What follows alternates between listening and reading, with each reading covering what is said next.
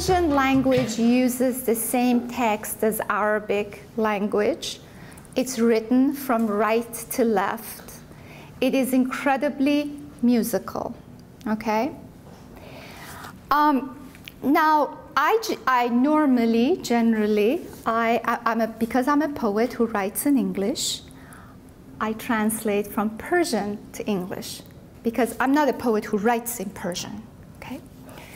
But in this case, when University of Iowa approached me with this incredible project, they said, we are translating Whitman's Song of Myself into 11 languages, and we want to translate it into Persian. Interested? And boy, I was excited. It's a really great project. So I said yes, and I asked a wonderful Iranian poet, Mohsen Ahmadi, who writes in Persian, to co-translate it with me. Therefore, we had two Persian translators who understood the language very well, the culture very well, but one who wrote in English, and then the other one who wrote in Persian. Perfect match. And we liked each other, so we thought, great, we'll work together. We had to deliver one section a week, 52 sections. 52 weeks. We've been doing it for a year now. And we are in section 49. We're at the end. I'm going to go out after section 2 and I'm going to get drunk. It has been, we knew it was going to be difficult, but I had no clue it was going to be this difficult. And I tell you why. Whitman's Song of Myself. How many of you have read Whitman's Song of Myself? Okay, you all know it's a difficult piece. Like, you know, you can read it, but my goodness, there are people who have written books about it. Analysis after analysis. Sometimes you can analyze a single section for pages and pages. They gave me access to two scholars, Ed Folsom and Christopher Merrill, who heads the program. Now, I'm going to give you examples so you understand what we're dealing with, like sometimes even the simplest things.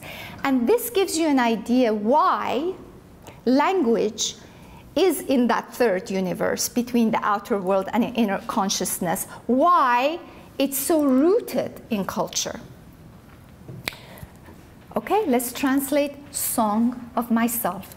Easy, right? Song of Myself. How hard can that be? You pick up a dictionary, you can do it, right? No, no, no, no, no, no. Okay, let's examine it. Myself, okay? When Whitman named this piece, it's very important, Song of Myself. That's the most important part of the poem right now because that's the title. It's about, the whole poem is a song of myself. So myself is two repetitions. Myself, I celebrate myself. So in Persian, if we were going to be just very nonchalant about it, we would translate it as خودم. خودم.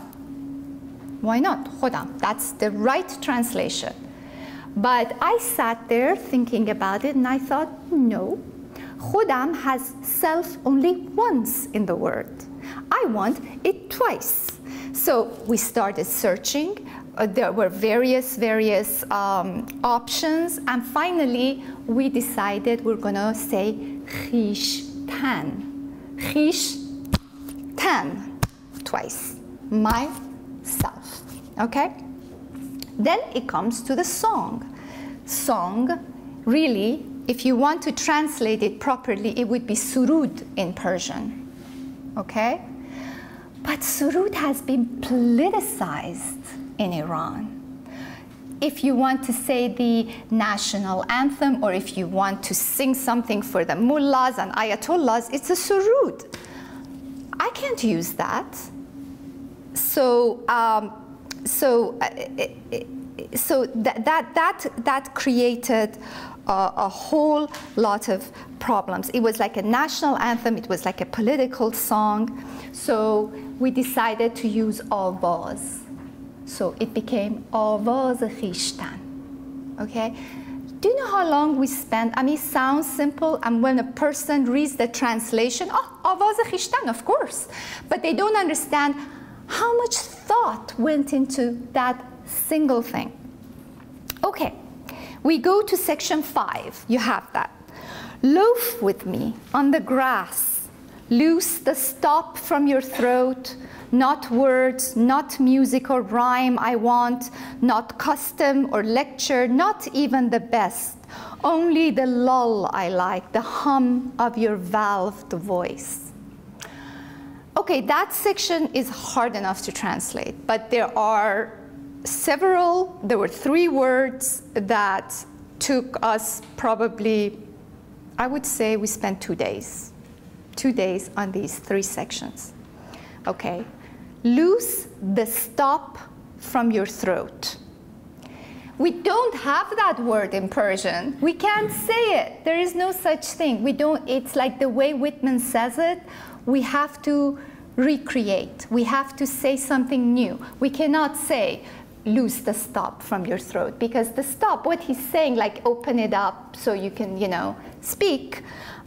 So we decided finally, after long discussions, to use sad, which is a dam. So we decided to put a dam in his throat, so loosen the dam. And it's sort of kind of a nice image, right? And it works beautifully in Persian. Bishkan sadde galuyat ro. And then the question of lull. Now, Whitman chose that word for a reason. Lull sounds like lullaby. Lull, lull. But in Persian, it was hard to come up with a word that didn't sound harsh. So he picked that word for a purpose. He wanted that sound of lullaby. So finally, we decided to use the word lullaby. See, we took a little bit of a few, we took some liberties, but not too much. Enough not to betray Whitman. Because, ladies and gentlemen, a translator has the right to make things even better than the original. The original exists only in source language. When you're recreating in another language, you have to be as good, but if you want to be better, you can be better. So, we try to be as good, or maybe sometimes a little better. Then he goes with valved. So let's see, the Persian word. So that was interesting. Valved voice. What is a valve? You all know, right? We don't have that in Persian. We tried all these different words. So finally, we chose chahe, which is of the throat of a bird. That's like a valve. You go chuk, chuk, chuk, chuk. So we used that. And okay, it turned out pretty good. Then we went to, section 7. Has anyone supposed it lucky to be born? Lucky. How easy can that be? Now, a less fussy translator would just say, yeah, خوش شانس. خوش شانس is lucky, and it doesn't sound bad. It's a beautiful word. But hello, chance comes from French. So if we were going to translate it in the spirit of Whitman, at the time that he wrote it, chance did not exist in Persian. So we are thinking, so then the other word would be bakhtiyari. Had a little problem with that because bakhtiyari is actually also connected to the last name of a whole tribe of people in Iran, but we decided it's better than khoshans. So we agreed on bakhtiyari. Section 7, undrape. You are not guilty to me, nor stale, nor discarded. I see through the broadcloth and gingham, whether or no, and am around, tenacious, acquisitive, tireless, and cannot be shaken away. There's no such word as undrape, really, nothing so polite except oryansho, so we use that. Then I and am around. Now that's the other, like, you know, I'm consulting Ed on all of these things. What does that mean? And am around, tenacious, because he's not saying I'm around, like you guys say to each other, oh, I'm going to be around here for a while. That's not what he's saying. He's talking about around, like this, I'm around, embracing. So how do we say that in Persian? How do we, without explanation? And then also shaken away. That was very, very different. So we came up with a solution, girda girde tuam. That means I surround you. So we sort of like worked with that, and shaken away, we came up with the right way of saying it in Persian. But I'm saying these to show you, it's not that, you know, you can't just take a dictionary and say, oh, this is what it means, and I'm going to transfer it. You have to make sure that in Persian is as beautiful, it is poem, and it enriches the language. So we're trying to take Whitman and enrich Persian language with new images, new thoughts, new elasticity of language. This last section is very interesting that I have on here. So he says, the blab of the pave, tires of carts, slough of boot soles, talk of promenaders. Very interesting. Slough of boot soles. Do you know slough? He created that word. Whitman made up that word.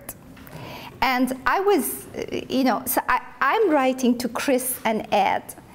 And I just want to read you what Ed said. He says, I've always heard Whitman's slough of boot soles as his invention of sound boots make as they slog through mud. Slough with F is a phonetic spelling of slough with GH, which as a noun is a muddy bog, not unlike Manhattan sidewalks and streets in the mid-19th century. As a verb, slough is to shed or cast off. So all those boots walking the muddy streets are continually taking on mud and shedding it off, all the while making a distinctive sound that echoes both the noun and the verb, slough of boot soles. Good luck. How am I going to take an entire paragraph of what something means and put it into Persian? I went crazy, like I lost 2 nights sleep. Okay, we translators, listen. What's a weekend for translators? 2 days of work before Monday. So I was just like sitting there, and it's very, very nerdy. I know it's nerdy to sit there, like, you know, worry about slough of boot soles that Whitman wrote. But I searched and searched. I talked to every Persian I knew, like, what would you say to? And I came up with a sound, kilish. Kilish. Kilish is a sound of something that sort of like drags. And I decided, okay, I'm going to repeat the word. I'm going to say kilish, kilish. So then I made it up, and it became kilish, kilish Putin ha. That means kilish, kilish of shoes. And then Ed wrote me back, and he said that now, before he said, Ed wrote back and said, slough, slough, slough. I hear it every time I witness someone walking through mud. And now I hear kilish, kilish, kilish, kilish. So if I weren't, like, kilish was a sound that I remembered when I was a child. We must have used it at some point between us children. And you use that connection that you have to your culture, and you pull pearls like that up. That's why, imagine that if I did not really speak Persian very well, and I had no concept of what the culture is about, or how things exist, or its root, would I be able to come up with these? No, it would be very difficult. Okay, so that was Whitman, and of course, I have so many stories to tell you. We don't have time. The last one that was kind of a little funny, he had said, Whitman said, dear son, sit by me for a while. I don't remember the exact, but sit by me for a while. And we had translated it, sit by me for a while, have a glass of milk, have some cookies. And then we had translated it, lakhti inja beneshin. That means a while, lakhti, lakhti. But if you take a out, you can read the same word as lukhti, which means naked. So basically he was saying, my son, sit by me naked, have a glass of milk. And with Whitman, that wasn't going over very well. So I caught that, and so we were having a good laugh with my co-translator, who, by the way, lives in Mexico City. So we are constantly on Skype, video Skype together.